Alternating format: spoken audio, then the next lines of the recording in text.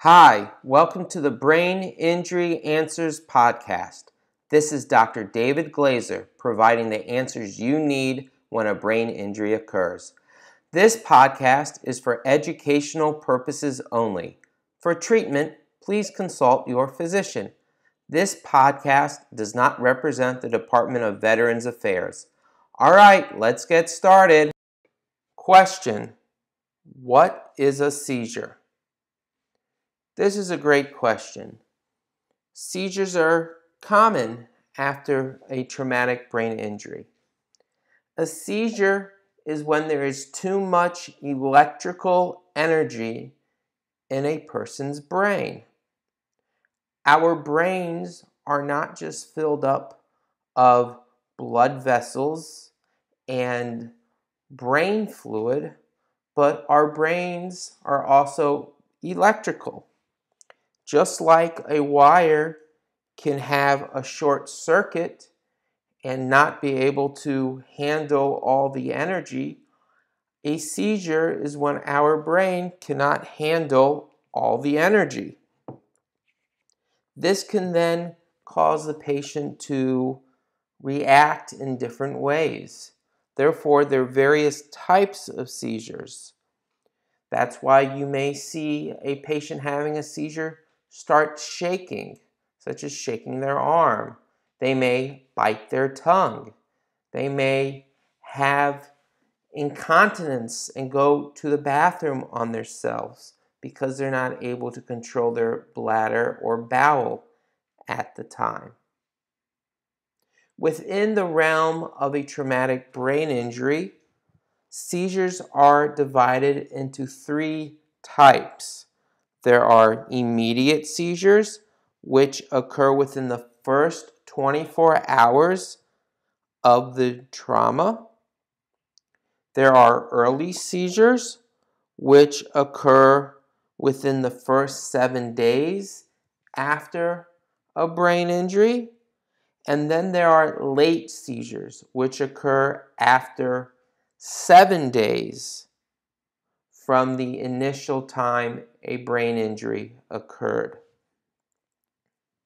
So there are various different ways to treat a seizure, and there are different reasons on why one would first treat a seizure. I will first explain the biological and chemical reason of a seizure developing after a brain injury. So the brain injury causes a lot of brain cells to essentially die and burst open. When the cell bursts open, a lot of chemicals are released into the brain. These include highly activating and energizing chemicals, such as glutamate. This causes extra energy to occur in the brain, and a patient who has sustained a traumatic brain injury is therefore much more likely to have a seizure. After 7 days from the start of the injury, all those chemicals in the brain that were at high levels then plummet and go really low in the brain. Therefore, after a traumatic brain injury, one will often see a patient on medications that help to prevent seizures. The most common medicine that you'll see is called Keppra, Keppra. The generic name for this medicine is called levetiracetam. Other medications that are sometimes used to help prevent a seizure is known as phenytoin. But you'll see phenytoin used less and less because you have to measure phenytoin levels within a patient. And so Keppra also has less side effects, and one does not really need to measure the amount of Keppra in a person's bloodstream. So after those first 7 days, if a patient did not have a seizure, a patient will be taken off of their seizure prevention medication. Because the whole idea of a seizure medicine is to quiet down the brain and the central nervous system, seizure medication can often delay brain recovery. So this is where one weighs the risks and benefits of using seizure medication. One does not want the patient to have a seizure because that will further damage the brain. So one uses the medication to help prevent the seizure from happening when we know it is most likely to happen.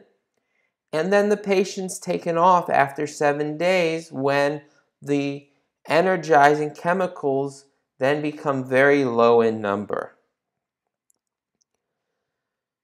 If a patient did have a seizure during those 7 days, one will then oftentimes remain on the seizure medicine. A way to diagnose seizure, other than from just looking at a patient and observing their actions during a seizure, is using an EEG, an electroencephalogram, which places a bunch of electrodes on a patient's brain and then puts that onto a computer screen where a doctor or EEG technician can read the electrical patterns and determine if any of the electrical patterns are unique to a seizure. A patient who has had a brain injury oftentimes will have abnormal electrical signals on an EEG, and these must be differentiated and determined to be different from seizure signals. After these 7 days, when the chemicals are low, your doctor might talk to you about using other medications that are not seizure medications, but medications, say, for mood, like an SSRI. Because just like the energizing chemicals are low, other brain chemicals are low, such as dopamine and serotonin. But this discussion is for another podcast in the future. So again, seizure can be common after a brain injury, and it is preventable using medications. And if one were to have a seizure during those 7 days or after those 7 days, one will likely be on a seizure medication for more long term. Now, being that a patient with a moderate or severe brain injury has had a brain injury which has caused many cognitive and physical changes, this patient would not be ready to drive for quite a while. But in most states, if someone were to be ready to drive but is being treated for a seizure, then there are laws unique to each state, because one would not want their loved one to be driving and have a seizure and get into an accident if one were to have a seizure while driving. Again, driving is really another topic for another future podcast. But just remember, seizures are common, and the patient will often be placed on a seizure prevention medication. And after those 7 days, if one did not have a seizure, it is best to decrease and stop the seizure-preventing medication. That's a wrap for today. Remember to email all your questions to braininjuryanswers@gmail.com. Check out the website www.braininjuryanswers.com. Thanks for listening.